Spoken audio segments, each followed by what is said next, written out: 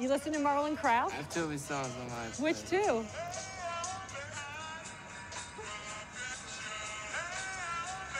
That's him? Yep.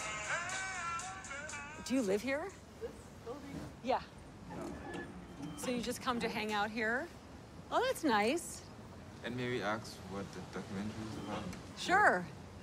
So my mother is the youngest of 7 Jewish children. They first lived a block over at 31 Grenadierstrasse, and then they moved here to 48 Dragonerstrasse. And these 2 Christian farmers hid them for 2 years outside of Berlin during World War II. Yeah.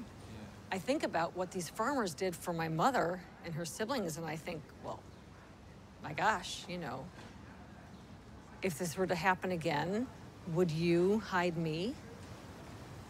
Sure. That's a hard question.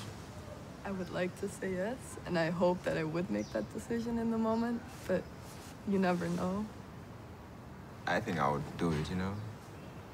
Because I'm a refugee. I have a family here now, and I'm so grateful for that. Because, you know, it could also happen to me.